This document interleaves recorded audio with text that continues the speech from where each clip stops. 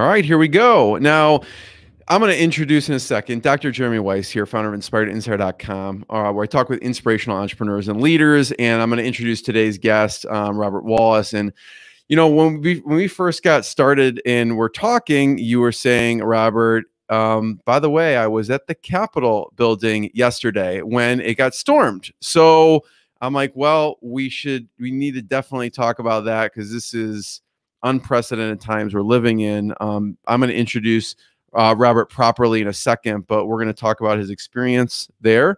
And just to let you know, everyone should check out other episodes of Inspired Insider. I was talking to Shantae Robinson with Chase, and we were talking about how Black CEOs and leaders and founders are underrepresented. And she introduced me to John and Dr. Denitra Griffin, the largest Black-owned security firm. Wanda James, I had on of Simply Pure, who became among the first Black-owned dispensaries in the nation, owners. And then Chris Gandy went from MBA to running Midwest Legacy Group.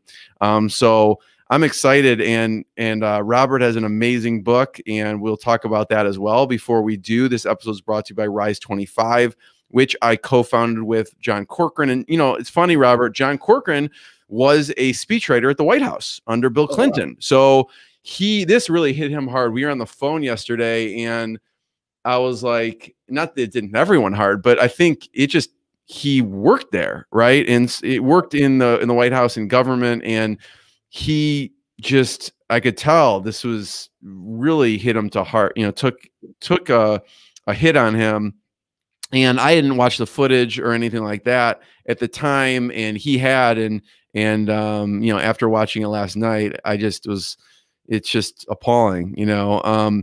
But at Rise 25, we help businesses connect to their dream relationships by helping you run your podcast. That's what we do. And because for me, Robert, the number one thing in my life is relationships. I'm always looking at a way to give to my best relationships, profile those people, the people I admire and want to learn from, and spread the word, like people like you. And I do that by having them on my podcast and spreading the message of what they do to everyone I know. So if you are a business and you've thought of launching a podcast, it's so much more than just content. It's business development, it's relationships, it's content marketing. So you can go to rise25.com and find out more, or email us support@rise25media.com. I'm excited to introduce today's guest, Robert Wallace. As I mentioned, he has more than 40 years of business experience spanning engineering, energy, IT. He has a true rags to riches story that begins in the Baltimore projects amidst poverty and racial segregation, before overcoming the obstacles to establish 3 companies: BITHGROUP Technologies, Bithenergy, and EntreTeach. And he shared his innovative strategies for success in his books and workshops. One of his books is called Black Wealth. It's on Amazon. Check it out. And a few of his clients include Bank of America, Dartmouth College, IBM, Salvation Army, NIH, Toyota, Verizon, University of Pennsylvania, and many more. Robert, thanks for joining me. Thank you. Nice to be here, Jeremy. This is when I stopped talking, and this is your show. So, why were you at the Capitol building, and what happened there? So like from your experience? I wasn't at the Capitol building per se. I was in Washington, D.C. Oh, got it. Okay. Yeah, and because I'm in D.C. a lot for business. We do a lot of work with the government, and so I was there, and it was a chilling experience, to say the least. You know, I'm old enough to remember 1968 in our nation, right? That year where they assassinated Dr. King, they assassinated Bobby Kennedy, the 1968 Democratic Convention in Chicago. You know, I'm old enough to remember those events and that time in our nation's history. And I remember how I felt in 1968. Well, what I felt yesterday in Washington surpassed that. This is something that our country needs to pay attention to. I think we've got an element in our nation who is prepared to use violence and hate to gain back whatever power or control they thought they may have lost. And this is a wake-up call for this nation.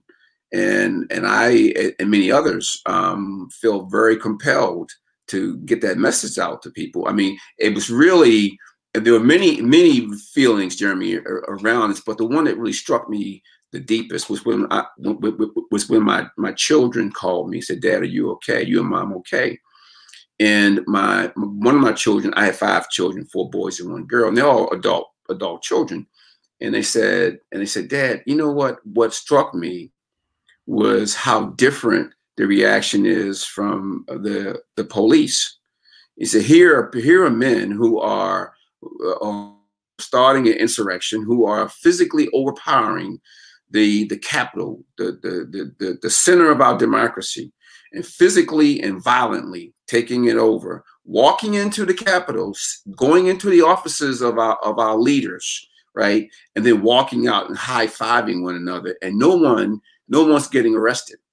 Yet, you know, Black and brown and young kids can protest, you know, the mistreatment of people in America and get locked up by the droves, and it just the contrast in the eyes of my children. I said, "Daddy, why do they treat us so differently?"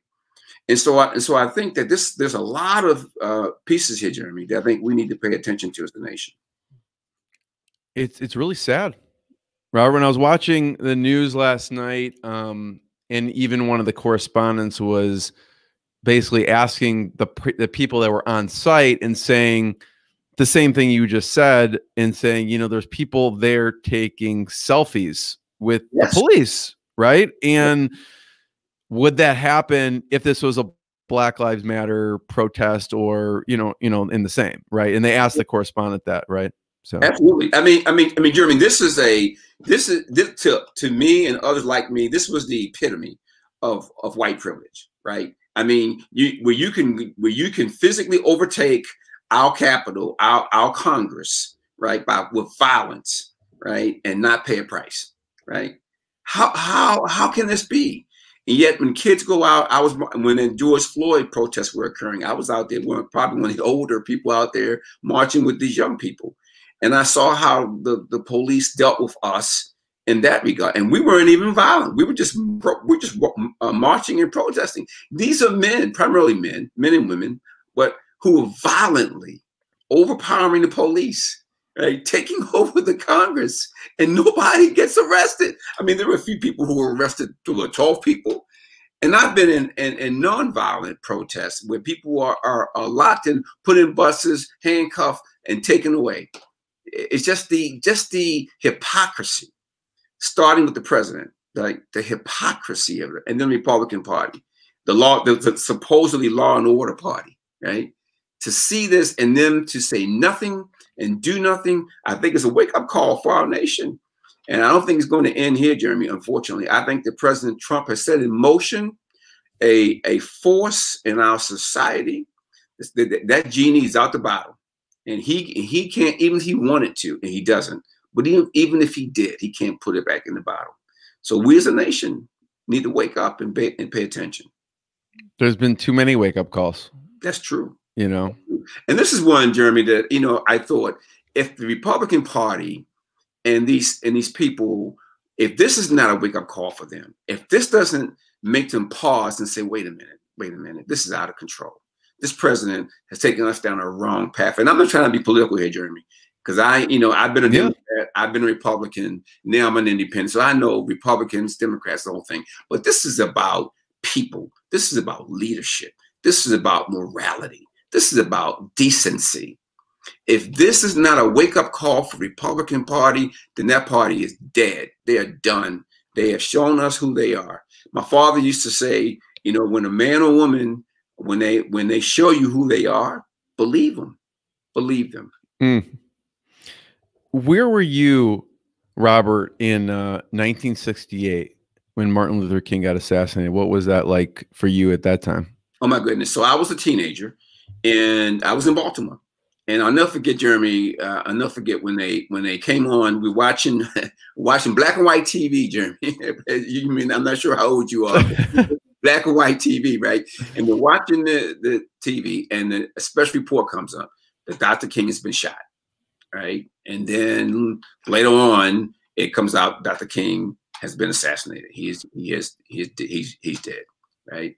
And I remember that time as a young teenager, right? Turning to my mother and father and saying, Mom and Daddy, why does America hate us so much? What did we do to make them hate us so much? I mean, here's a man who preached nonviolence, love for humanity, and they kill him. So, Mom and Daddy, what does this mean? What does this mean? And so, if for me, Jeremy, it was looking as a parent now. Yeah, like that's first of all just a depressing question that you even have to ask it, and second, that's a tough question as a parent to answer for your kid, right? So, what did they tell you? But even, well, you know what? I tell you, I think my father realized, Jeremy, in the moment that this was a critical, he needed to answer this question for me and my other brothers, 5 of us in my family, 5 boys, that he needed to answer this question in a very deliberate way. And Daddy paused for a moment, and then he said something that really helped us to put this all together. He said, well, son, it's like this. He said, in America, you got white people who are good and some who are bad. He said, you have black people. Some of them are good, some of them are bad. And that's just how it is. So he said, son, your job is to seek out the good in people and defend against the evil. Because you're always going to have good people and bad people, regardless of color. He said, and my father said, you know, son, there's some good white people, and there's some bad white people. There are good black people, and there are bad black people. So you need to, you know, as you go through life, you know, figure out who they are, and then, you know, make your decisions based upon that. Robert, what did you want to be when you grew up at that time? Well, you know what? I came from a family. I didn't come from. We didn't have any entrepreneurs in my family. My mother was a janitor. My father was a laborer. My grandfather Carey, worked on the railroad. He was a sleeping car porter, and he helped create the first African American union in America called the Brotherhood of Sleeping Car Porters. Wow. And so that was my foundation. But I lived in a community where there were business people who, unfortunately, were not African American people. But I admired them in terms of what they were able to build. And as I looked at them and what they were doing, and I always aspired, gee, I want to do that. I want to have a business. I want to be able to help people to make their lives better. I want to be able to make money and create wealth. And so that became the basis of my interest in technology and in business. And it helped me to build my businesses with that motivation. And I was mentored by many of these men. They're primarily men. I was mentored by many of them. You know, Mr. Pressman, you know, Mr. Knight, and Mr. Sanford. You know, these men. I guess they saw something in me, and they just said, "Okay, what we're gonna teach you. We're gonna mentor you," and they did. What were some of the best advice you got from them? Well, I think a couple of things, Jeremy. I mean, and I've used these things in my life. Number one is you have to maintain the ability to dream. I think what happens in life, see, when you're young, you know, you're dreaming, you know, you're not bound, you're not confined, you know, by society, anything. You just let your mind just roam and explode, right? But as you get older, what tends to happen is the realities of life begin to put you in a corner, box you in, right? And you start thinking what you can't do, all right? And then fear begins to increase, because then you become more fearful. And I think what I teach, what I learned from this minute, is never lose the ability to dream. And tied to that is a lesson I learned from my grandfather and from my parents about the fact that even though we're in poverty today, we don't have to be in poverty in the future.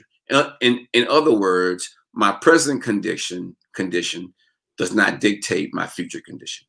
So if I can change how I think, and which would change my actions and my how I spend my time, then I can change my outcomes in my life.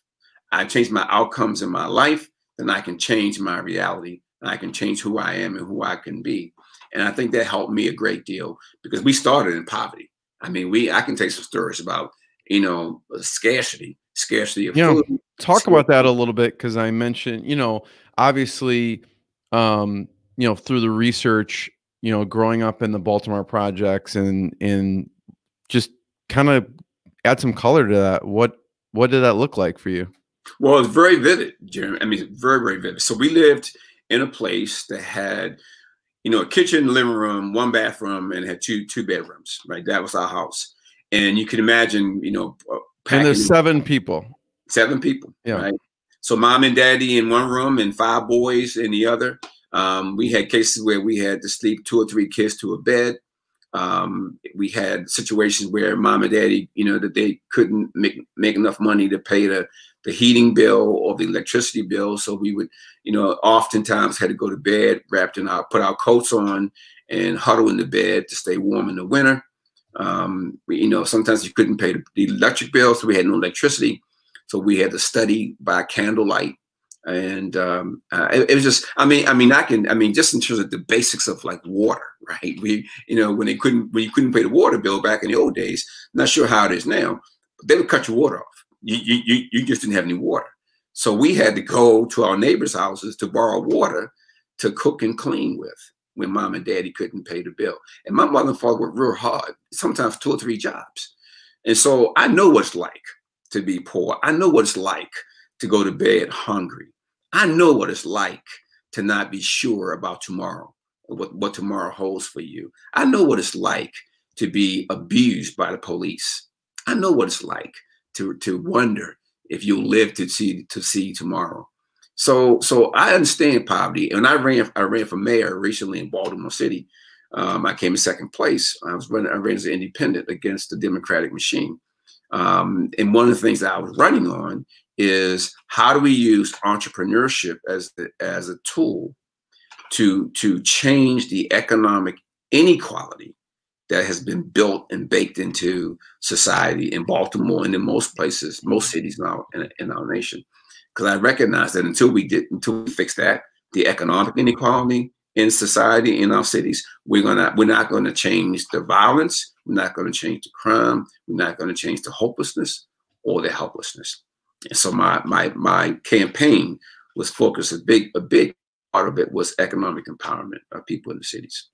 Yeah, I'm curious, Robert, at that age, when you first really experienced the racial inequality for the first time and you realized it, but the most understated thing you said, I think, is you said there's no water. There's one bathroom with 7 people, right? That's my dad is one of 4. My grandparents, very modest house, amazing love, but there's one bathroom in that house. Okay.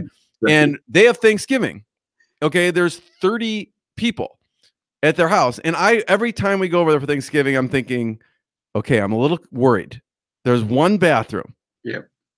With whatever, 30 people. They're small. I don't know how she produced the food out of that small kitchen, but that was my concern. I don't know why, but understated is there's 7 people. There's one bathroom. That's one bathroom. Yeah, exactly. So, anyways, the first time you experienced that you felt that racial inequality, do you remember? Like, is there a time?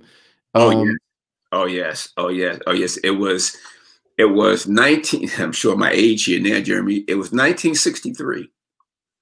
1963. I think it was 63, 64. When I was young, I was a big student of the civil rights movement. I mean, every newspaper article, every book that was written about the civil rights movement, I would read and I would study. And I think it was 63 or 64, I forget the year, but the year that they killed those 3 civil rights workers in Mississippi, right? It was Cheney, Swerner, and Goodman. These 3 young men who had gone to Mississippi to register voters in that state, and they killed them. The KKK killed them. And I remember being in school and having to pledge and to recite the Pledge of Allegiance. I pledged allegiance to the flag of the United States of America and to the republic for which it stands, one nation, under God, indivisible, with liberty and justice for some. And I would say it that way. I remember my teacher saying, getting really mad with me, Robert, that's not right. Say it again, say it again. I will say it again. I pledge allegiance to the flag of the United States of America and to the republic for which stands one nation, under God, indivisible, with liberty and justice for some. And she would get so mad at me, and she would take me to the principal, and he would tell me the same thing. You got to say it, and I would keep saying it. Because I said, sir, ma'am, my reality is that is not true. And until it is true, then I will say it the way that it is. And boy, I tell you, I create all kind of havoc. But that was Jeremy. That was for me, because it was a lie. It was a lie. And when I saw these three men killed by the KKK, when I saw people with dogs and fire hoses, and when I saw people that black people couldn't vote and that their lives were in danger, my grandfather came back from the war. He would tell me these stories of how these black soldiers who came back for fighting for democracy to keep democracy safe throughout the world, yet came back to their home, came back to America, couldn't vote. Couldn't tap into the GI Bill to get money to buy homes and buy farms and start businesses because they were black, because of the color of their skin. And I said, how can I in good conscience repeat this, say this oath? That's not true. And so until it is true, I told my teachers, I'm going to say it the way that it is a reality. And one day when that changes, then I will say it the way that you want me to say it. So I got a lot of trouble for that, but you know, at some point you say enough is enough, and that's how I felt like yesterday with the situation at the Capitol, right?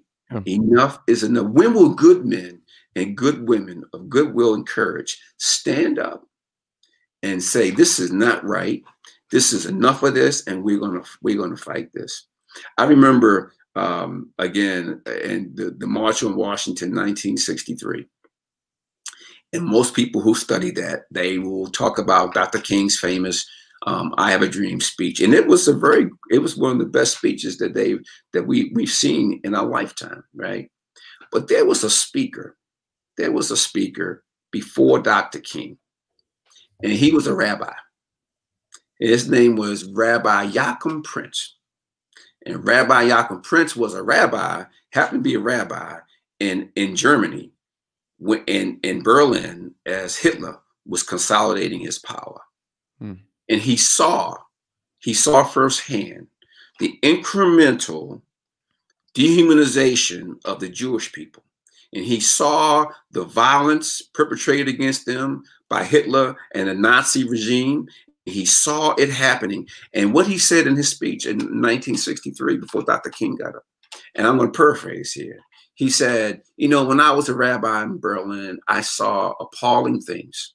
I saw the terrorism that was perpetrated against the Jewish people. I saw that their property and their rights were taken away by the Nazis. I saw they were taken away to camps. All that was appalling.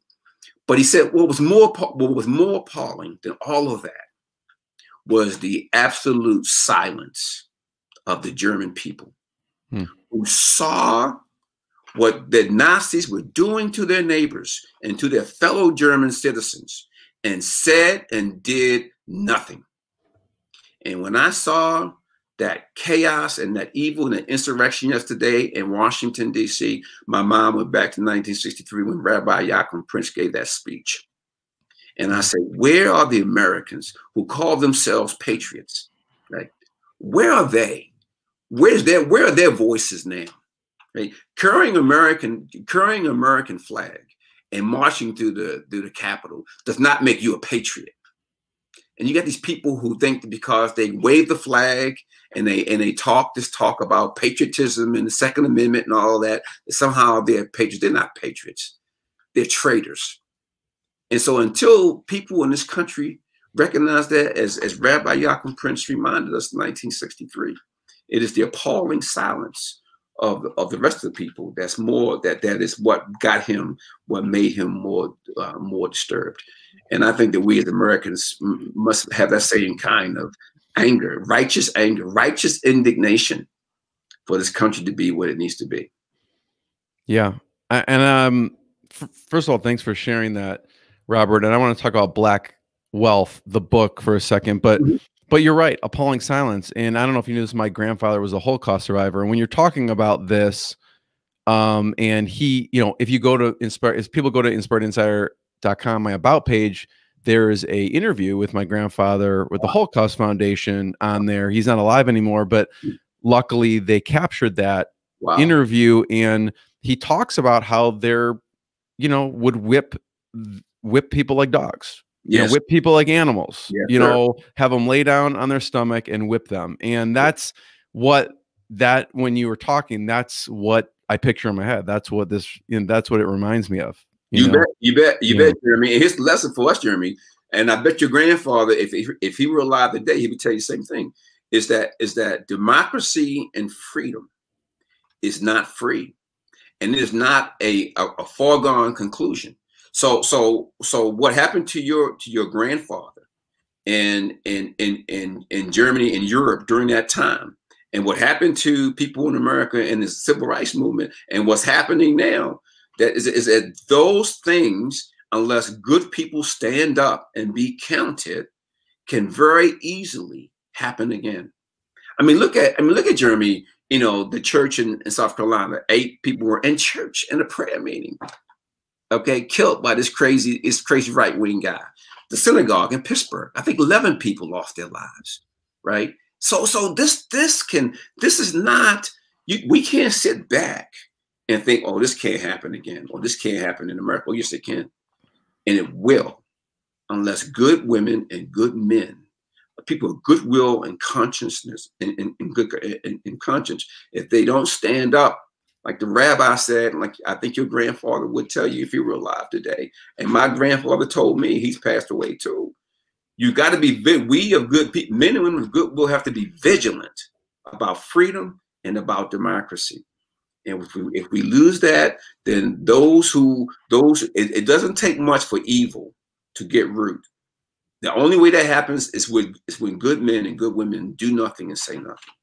And I started yesterday at the Capitol, and I said, where are the people of goodwill? Where are their voices? Where are their actions against this evil, right, that I saw there? I mean, it's incredible. I guess I don't think it's a coincidence that we happen to have this interview scheduled this morning, Robert. Thanks for the amazing conversation and stories. But Black Wealth, the book, okay. What is a favorite story in that book that people should know about? So, and Black Wealth was started when I was a graduate student at the Amherst School of Business at Dartmouth, and it's back in the 80s. And I began some research, right? Because we were getting, as an MBA student at Dartmouth at the time, we were getting, this was just the dawn of the PC and IT revolution, right? So you had PCs just being created. You got Lotus 1, 2, 3. You got WordPerfect, although you may not remember that, Jeremy. That was one of the original word processing softwares. But all this explosion of technology opportunity, and we were blessed to have many of the leaders coming to our school to lecture on. You know, these were some pretty amazing entrepreneurs. But I noticed that none of them were people of color. None of them were women. And I said to myself, and I was, you know, in many cases, I was the only African-American in my class. There were not very many African-Americans at Dartmouth at that time in the business school. And I said to myself, this is not right. This doesn't feel right. There's something wrong. And so because of that, I began doing research, part of my graduate work, to look at, okay, why do we not have more minority and women entrepreneurs in this situation, and what can we do to help change that? And thus, that became the basis of my research on Black wealth. And you know, in that book, I give a number of case studies of successful minority and women entrepreneurs who overcame amazing odds to go on to build amazing businesses. And I wanted to highlight those people. I wanted to highlight what they did that helped them be successful. And one of the things that I learned, there are many things that I learned in this research, but there's one thing I learned, and that is the importance of building strategic partnerships and alliances.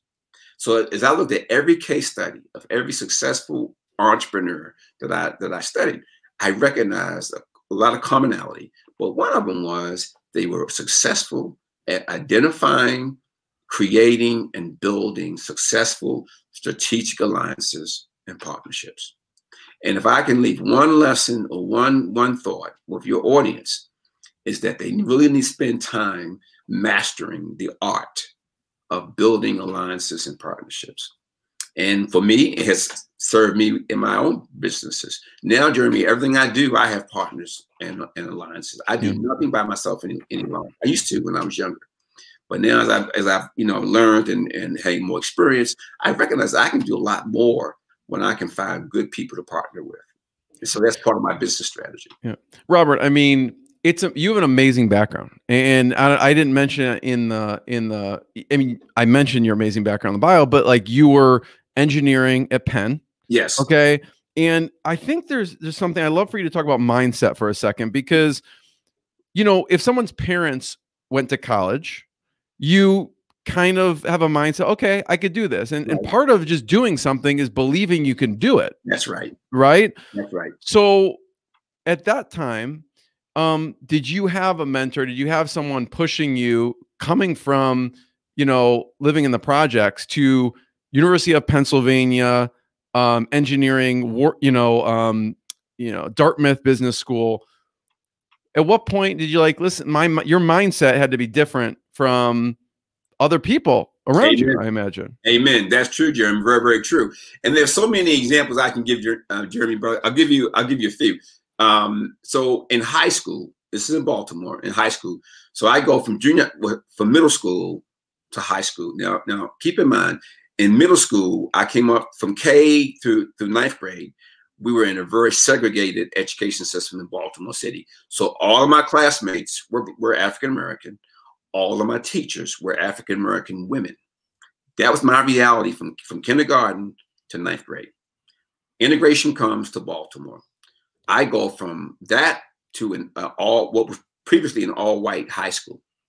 So now I'm in an integrated school environment called Polytech, which is a school in Baltimore for kids who are gifted in math and science, right? Mm.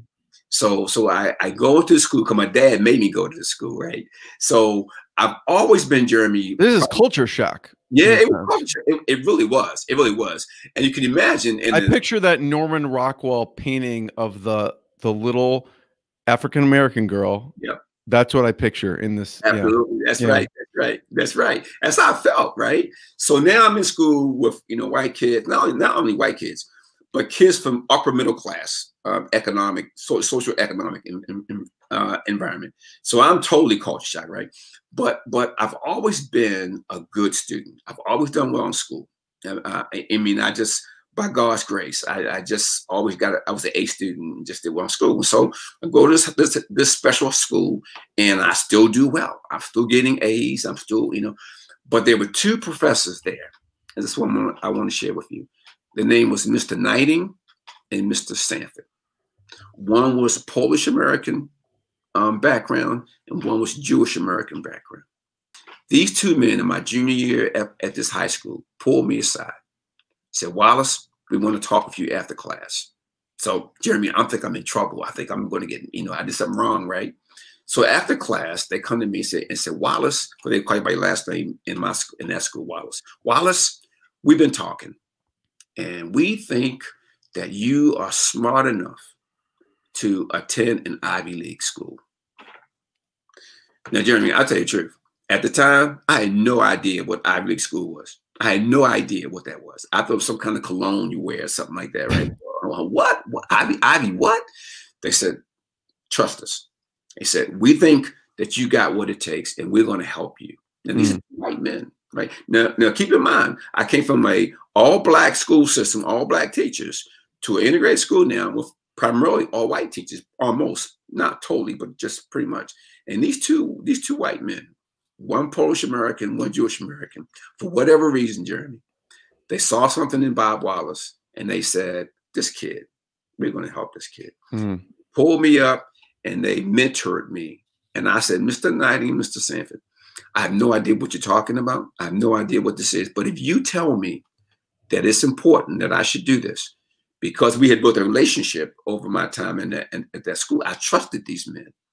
I said, I will do what you tell me to do. And so we proceeded to apply to Ivy League schools. And that's how I got, because these men told me, planted a seed in my mind that said, we think that you're good enough or smart enough, right, to do X, Y, Z. And I believed them. Jeremy. And so because of that belief, then, like you said, then I said, well, gee, if they say I can do it, then I'm going to do it. And so we did. And so I got to Penn, and there was another mentor that helped me at Penn. And his name was Dr. Jacob Abel. Never forget him. He was like a father to me. He was head of, not head of, but he was close to being head of the mechanical engineering department at University of Pennsylvania. He was a Jewish American from Brooklyn. He taught me my first bit of Yiddish that I ever learned, right? And he mentored me through Penn and that engineering program and became like a father to me. So all through my journey, Jeremy, I've been blessed with these mentors that have come into my life. Dr. Abel, Mr. Knighting, Mr. Sanford. I mean, you can go down the list. So I gave a speech one time recently, and they were talking about what I had done. And I said, you know what? Oh, that's fine. But there's so many other people who deserve the credit better, more than me. And I listed them, starting with my grandparents and my parents and my uncles, aunts, and Dr. Abel, Mr. Knighting, and so forth.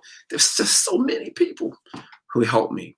So I can't take any credit. How powerful, our mentors, and oftentimes they see something in us that we don't even know is there, or even though we don't see ourselves. And absolutely. I know that I don't want this conversation to end. I know you have a meeting. Yes. I'd love if you have a minute to talk about, specifically, you've worked with so many amazing companies, maybe Toyota or the CIA, what you did with them. If you have time for another story. If you don't, I totally get it. But let me do that, Jeremy, and then we can hopefully we can chat again.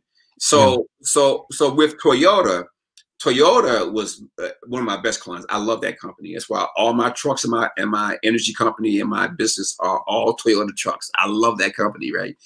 Because they're smart, they make a good product, and they're decent people. So they hired me to help their supply chain to implement some of my methodologies on creating alliances and partnerships. I've written a book. My fourth book is on alliances and partnerships. And I use that book to train executives and entrepreneurs on how a methodology for building alliances and partnerships. I've done this training all over the world, and it works. And so Toyota had hired me to help with their supply chain, to help their businesses in their supply chain to use this powerful tool of alliances and partnerships to build their businesses. With the CIA, I was invited to speak with their executives because they were at a point where they wanted to bring in outside people to share their views on business and life and so forth. So I think it was a very good idea. And so I was invited to come address them at their headquarters in Virginia. And it was so funny. I'll tell you a funny story. So we're having conference calls, preparing for me to come down and deliver my comments. And silly me, I say something like, well, don't you have to do a background check on me or something before I come to the CIA? And there was chuckling on the other end. They said, Mr. Wallace, you don't understand. They said, before we even pick up the phone to call you, we've done a very thorough background check. Like we already planted a camera in your house. Don't worry. Right. So when the CIA says, we've done a very thorough background check on you. And the guy came back and said, sir, you were squeaky clean. So I'm not sure what that means, but it was just so funny. It's a good thing. Yeah. That's a good thing. I love it. Robert, thank you. Thanks for sharing your knowledge. Thanks for sharing your amazing stories. And you can't see it right now, but I have a page up. Anyone go to robertwallace.com. I'm at the robertwallace.com/store page where you can see all your books. If you have questions about for Robert, he does talk about some of the services that you offer. I mean, you do go in and you do talks to companies. What other things do you offer so people can reach out on those things? So we do a lot of work with corporations. We do something that we work in the area called what we call intrapreneurship training, where we go in corporations and we work with the employees on how they can do their jobs in a more entrepreneurial way, even though they are in a corporation, and we call that intrapreneurship. Then, of course, my training program on how to build alliances and partnerships. We work with large groups and corporations and nonprofits and government, as well as I do individual mentoring and tutoring of executives and coaching. Thank you, Robert. Everyone check out robertwallace.com for more, and I appreciate you taking the time this morning. Thank you. God bless you. You take care.